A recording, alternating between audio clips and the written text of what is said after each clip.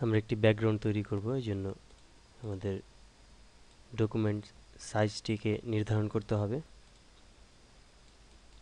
এবং আমরা যদি কিবোর্ড থেকে ডি প্রেস করি তাহলে আমাদের এই ফোরগ্রাউন্ড এবং ব্যাকগ্রাউন্ড কালারটি ডিফল্ট হবে এবং অবশ্যই আমরা কিবোর্ড থেকে কন্ট্রোল ব্যাক স্পেস চেপে আমরা ব্যাকগ্রাউন্ডটিকে ব্ল্যাক করব এবং নতুন একটি লেয়ার ক্রিয়েট করব।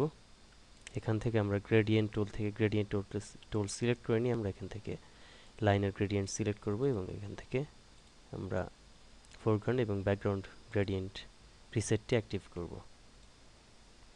এভাবে ড্র্যাগ করে আমরা একটি গ্রেডিয়েন্ট তৈরি করব। এবার আমাদের ফিল্টার মেনু থেকে ডিস্টর্ট, দেন ওয়েভ, এবং এখানে আমরা এটি 10 এবং প্রয়োজন অনুযায়ী আমাদের সেট করতে হবে। আমাদের যতটুকু দরকার এটিকে 10 রাখতে হবে। যদি আমরা আরও কম চাই তাহলে এটিকে কমাতে হবে, আর যদি লাইনের সংখ্যা যদি বড় করতে চাই তাহলে এটিকে আমাদের বাড়তে হবে। এবং অবশ্যই আমাদের স্কোয়ার, সাধারণত সাইন বা ট্রায়াঙ্গেল থাকে, এটিকে আমরা স্কোয়ার সিলেক্ট করব, দেন ওকে। এবার এই লেয়ারটি সিলেক্ট করে আমরা ফিল্টার, ডিস্টর্ট, দেন পোলার কোঅর্ডিনেটস, এবং এখান থেকে আমরা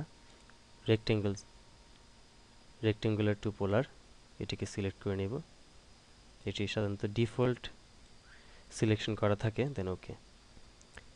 এবার এটিকে আমরা colour Dev, black and white থেকে কালারে কনভার্ট করব। এই জন্য আমরা ইমেজ অ্যাডজাস্টমেন্ট, হিউ স্যাচুরেশন অথবা কন্ট্রোল ইউ, এবং এটিকে আমরা কালারাইজ অ্যাক্টিভ করব এবং আমাদের প্রয়োজন অনুযায়ী কালারটি এখানে পাঞ্চ করব, আমরা যে কালারটি করতে চাই। এবং আমরা এখান থেকে স্যাচুরেশন অর্থাৎ কালারের অ্যামাউন্ট আমরা বাড়াবো কি কমাবো কি না সেটি আমরা এখান থেকে সেট করব, দেন ওকে। এবং শেষে আমরা ফিল্টার, রেন্ডার, লাইটিং ইফেক্ট, দেন এখান থেকে আমরা অমনি সিলেক্ট করব। অমনি সিলেক্ট করে নিয়ে আমরা ওকে। আমাদের একটি লাইটিং ব্যাকগ্রাউন্ড তৈরি হয়ে গেছে। এভাবে আমরা বিভিন্ন স্টাইলের ব্যাকগ্রাউন্ড তৈরি করতে পারবো বিভিন্নভাবে।